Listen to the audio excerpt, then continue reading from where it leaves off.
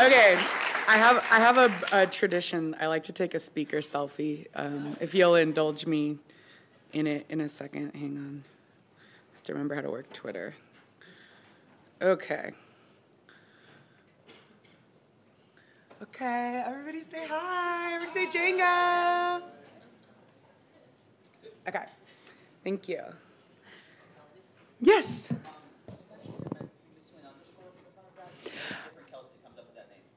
There's an underscore on the front of that. Sorry. I changed my Twitter to be less discoverable, which kind of goes against the purpose of putting it on a slide, doesn't it? So who am I? I am Kelsey with an underscore in front on Twitter. I am a developer. I am not a security expert. My background is in backend development, in Scala for many years, and Java before that. I joined Sexual Health Innovations a little before the beginning of the year to build Callisto. Callisto is, as Adrian's fabulous intro explained, a confidential and secure reporting system for sexual assault on college campuses. It is live as of last week at 2 schools, Pomona and USF in California.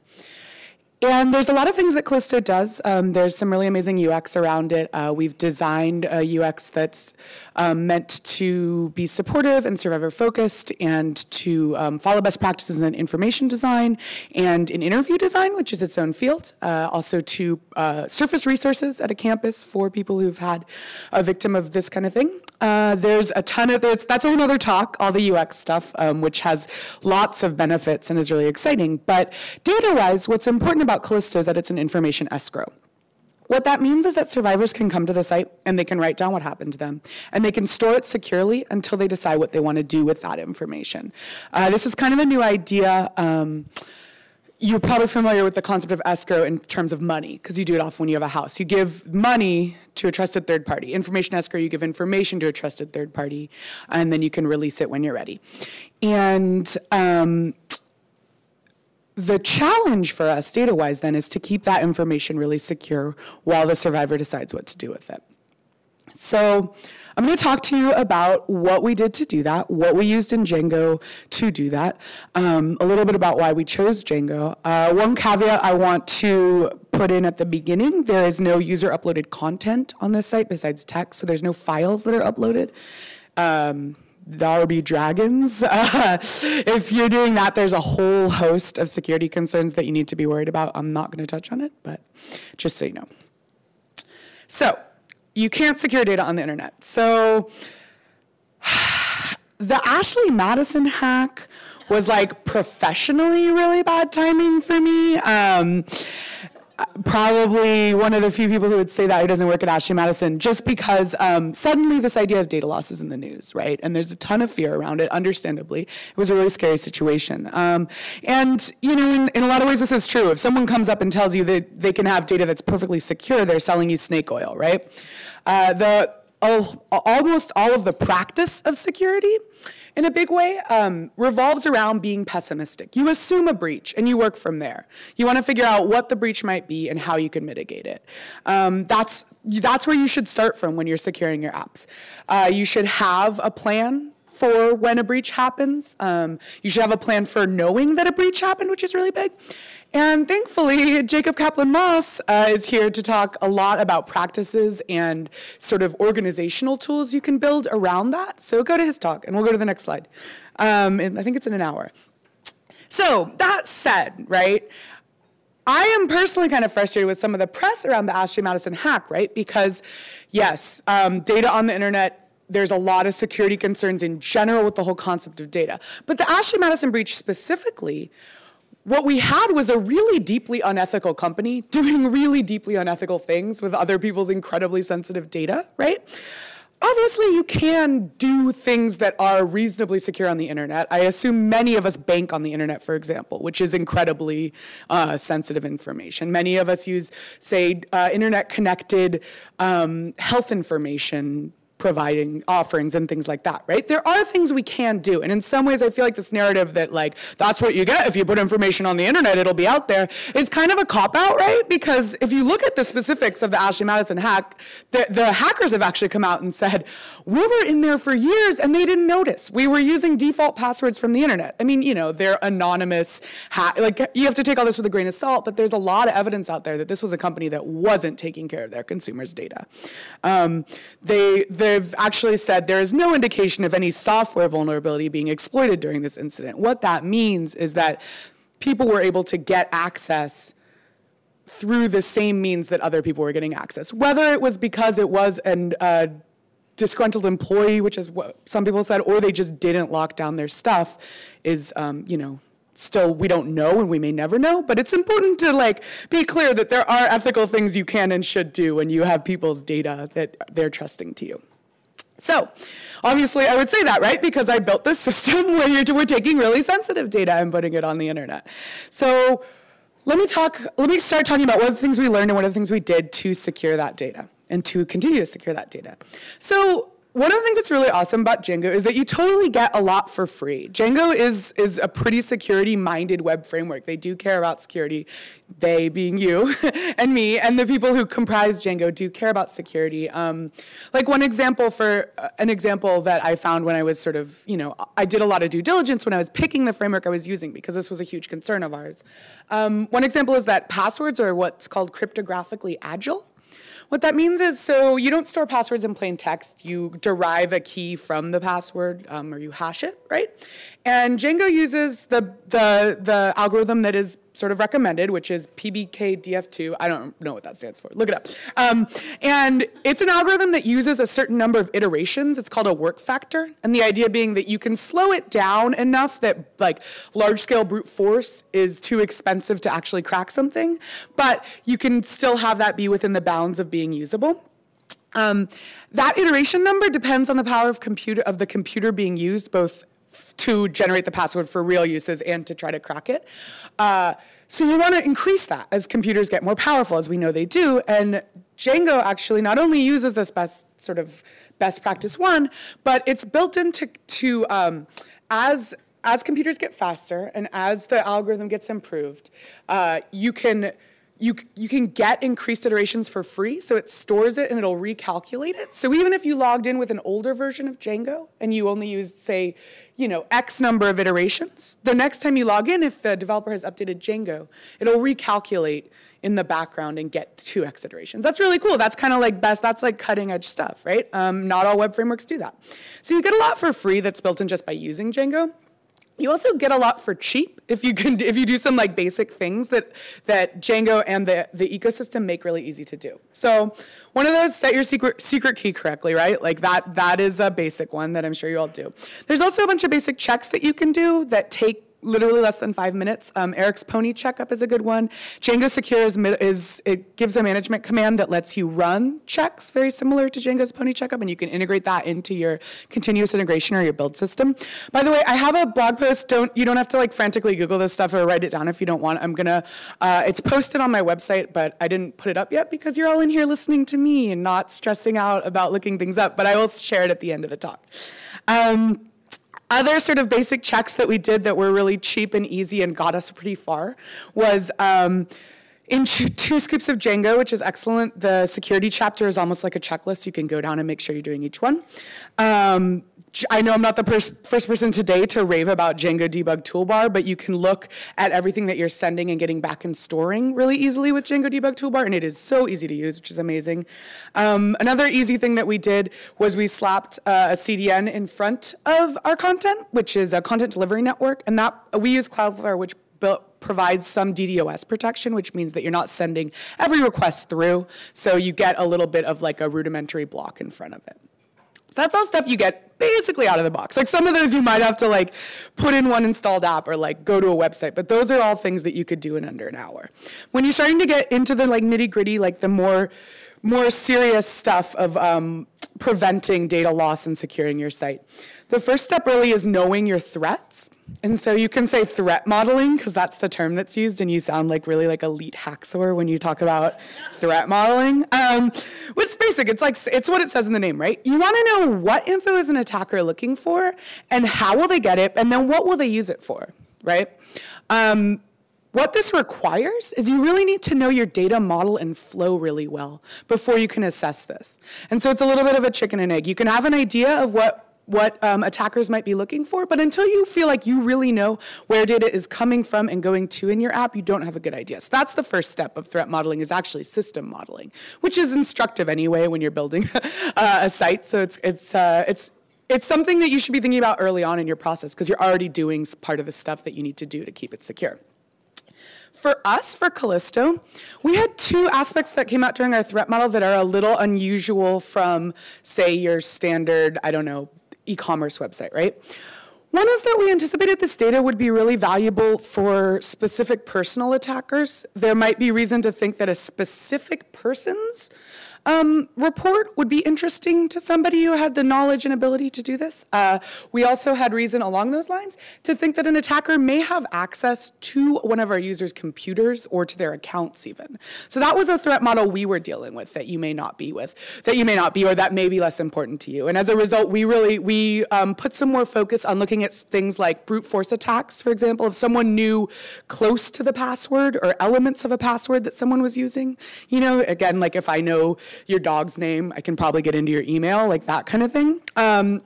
Also, session-based attacks. We wanted to make sure that we are operating in a college context, and so the user research we did indicated that there are a lot of shared computing resources that get used.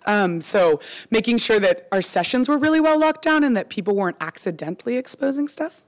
Another threat for us, or a threat vector for us that you probably won't be dealing with, depending on what you're working on, is that we not only anticipate, but frankly expect to be subpoenaed at some point for this data, because the user data that we're storing could potentially be a factor in a court case. Now, that's a really interesting threat model to sort of, as an engineer, right, to look at your system and to have this threat model that you can't really necessarily build a moat around, right? Making the walls taller and it harder to break in doesn't matter if someone is knocking on your door from like the sheriff's office. So that was a big factor in our design. What we ended up doing with that is we actually store the reports, I'm loath to say outright zero knowledge, but the concept is that we encrypt them with a key that's known only to our users. This is separate from their password. It's a secret key that they create and put into the website. And we encrypt it, and we don't store that key anywhere. We don't have any way to recover it, because if you can reset that key, we could then reset it to something we knew and get that information. So this came out of our model as an escrow, right? We're just storing this information until the user is ready to use it themselves. So we were able to build this encryption model that we think will be fairly safe from subpoena, in that if you subpoenaed our data, if you said, give me all the data for this person, we could give it to them, but it would be unreadable. It would just be a blob of binary data. So that was sort of what came out of our threat modeling process. So the biggest threat is either in this room or, you know, someone that you know. And what I mean by this is I don't even necessarily mean like what I was talking about briefly with like disgruntled employees, although that's absolutely a thing. Has anyone heard of Allcrypt? Anyone? Okay, so Allcrypt is this story. Okay, I got one. Allcrypt is this amazing story of this Bitcoin exchange. And they were storing data that directly that was money, basically, because that's how that works. And they ended up shutting down. This was earlier this year. And let me see if I can get this right. They had a technical contractor working on their site who was, you know, very technically adept, very trained, someone who had an interest in security. But this person was running a private email server on their own machine. And that was how they did all their work email, was on this private email server that only this contractor had access to. Someone, and it's not clear who by anyone, someone sent a fraudulent password reset email on their WordPress blog. Nothing to do yet with the Bitcoin parts of the system. Sent a password reset for the WordPress blog to a marketing person on the team. The marketing person had been well-trained and they had good policies. And the marketing person said, I didn't request this. I'm going to make sure that this isn't an exploit, and forwarded it to the technical team. However, so that private mail server had been taken over by someone malicious. And when the email with the marketing person correctly forwarded to this technical contractor, with this password reset email came, the person who had access to that private mail server was able to reset the password, get into the WordPress admin, upload PHP files that gave access to the rest of the machine, which happened to contain the databases that had all of the Bitcoin relevant information, and they stole 40 Bitcoin, which I think at the time was like over $10,000. That is an amazing story. Like Lacey's talk about like, you know, English majors and code, like that's like some Agatha Christie stuff. I love it. But I bring it up because that's a team that did a lot of things right and still managed to get totally taken, their shirts taken, right? Because they didn't really have the right sort of protocol for their employees. So this really should be something that your team is taking care of. You got to have good password hygiene. You've got to be tracking all your data, including email. You want to have clean separation of concern from like your marketing and blog and user form and support stuff and your actual business logic. You want to, again, have strong employee policies. And if you do end up having that disgruntled employee situation, that you have a way to both detect that and mitigate it. Django-specific information in this, lock down your admin, because that's actually like when people are attacking a Django site, that's the first place they go. Change the URL is a really common one that's suggested. You can use Django admin honeypot, puts up a fake page there and lets you know if anyone's trying to get in through your fake admin page, your default admin page. I would suggest what we decided to do, don't use admin. So what we have is we have a staging site that my coworkers who edit the content can log into, and they can edit content there, and then I export over to prod when I need to. We don't have a prod admin, so that's one less vector of attack. You also can IP limit it, and I have some links for ways to do that. So your second biggest threat, though, is on the user side, I would say, right? It's sort of cold comfort if you've locked everything down on your server and code side, if your user is either, you know, encouraged to or allowed to make security choices that expose their data. They're not going to make that distinction, and neither will your other customers, frankly. It's a messaging thing. So a lot of security concerns can be mitigated with really good UX, and that was another thing we focused on. Password strength is a big one here, right? So we used a project that I'm excited about, which is Dropbox's ZXCVBN, which is a password strength meter that operates on a sort of more sophisticated concept of entropy and complexity. This is a really password strength and password design is a really interesting and deep topic. There's a lot of academic and industry work being done on it. I would suggest that if you have a site that people log into, you should read up about this. Like 8 or more characters and one special character or whatever doesn't really cut it, for example. And so this is a password strength meter that, for example, if, you know, what is the XKCD example is correct horse battery staple, which is very memorable and long. It's going to get a higher score on that password meter than password 1 with an @ instead of the A, which is a really common password. Another thing I like about this is, and it's also a little experimental, but it uses a meter instead of just being like low, medium, good. And this is pretty arbitrary, but it actually tells you an estimate of how long it would take to crack the given password. It's an interesting reminder right there what's at stake when you're choosing a password. So that's kind of a cool way, and we're continuing to explore and to work with folks on password security because we have this unusual password UX, which is like a password that you can't recover, which like is the death knell for UX. It's a pattern that you don't normally see. Another thing that you want to look at is rate limiting, particularly if you've identified brute force as a potential likely attack vector. So a couple Django apps that make, I will put on the website, there's a couple Django implementations or like integrations of ZXCVBN. That's the last row on your keyboard, if you're wondering why it's called that. There's a couple Django implementations. We ended up sort of rolling our own just because the UI wasn't exactly what we wanted, but there's a bunch out there. Rate limiting. So Django Access is a really common use one. It's on your, it'll apply to your authentication model, and that one is, you can lock out users, and you can do combinations of users and IP if people are trying too many times a password for a given user. We also needed to rate limit our encryption and decryption function, like entering your secret key. So we used something called Django rate limit, which lets you apply that to various different views. It's a decorator. In terms of roadmap stuff that I want to do, I would like to implement exponential backoff. So you start even at the first one, putting in a little imperceptible delay, because with brute force, you can expect sort of scripting to attack. And you make it longer and longer as you go, eventually locking out. Another thing that you can do is default to CAPTCHAs. So, sometimes people forget passwords, especially in our case where we've got a password that we don't let you recover. So figuring out the balance between security and UX there is a good one. Another one is session security, expiring sessions after a given amount of inactivity, making sure in general that your sessions actually expire and you don't keep them around forever. And there's a middleware JavaScript combination called session security that we use to do that. And it's pretty nice out of the box, and you can customize it all kinds of ways.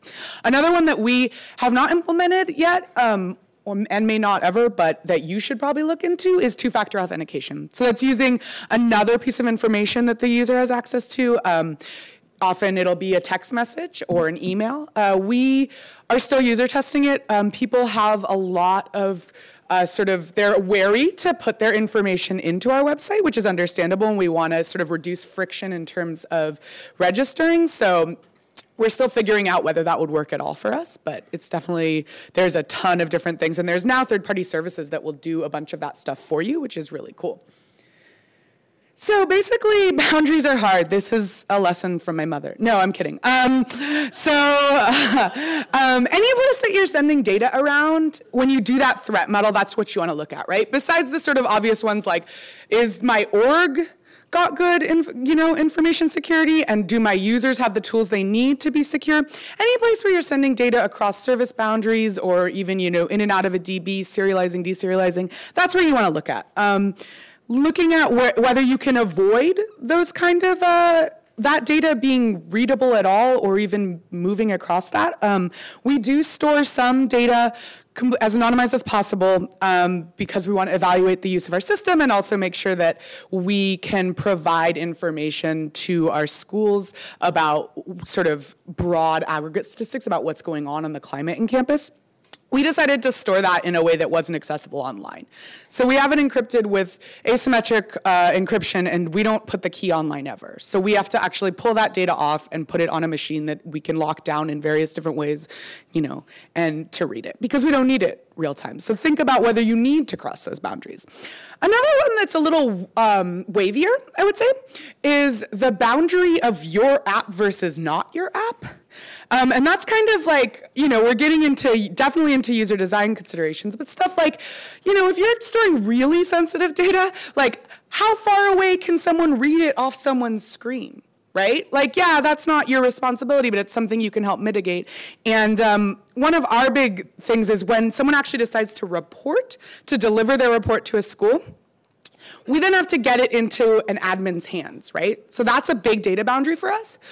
And we think we have a reasonably secure process. It involves asymmetric encryption, PGP.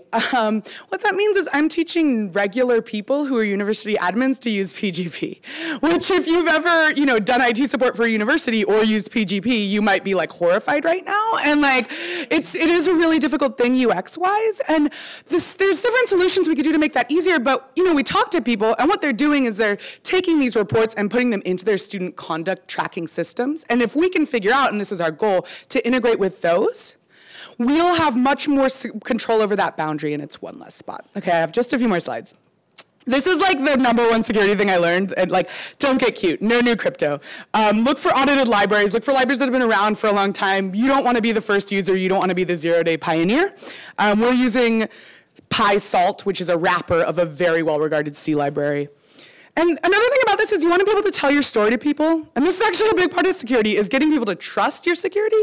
And the more complicated that is, the harder that is. So finally, pay someone smarter. This is a really good use of your budget to consult with someone. And we did this. One thing I want to point out, I didn't mention any network security. We're hosting on Heroku. That was a trade-off for us because of some of our subpoena questions, but we could not afford to hire someone to lock down our networks and our servers the way that Heroku can. And I think this is a really no-brainer if you're starting with low resources.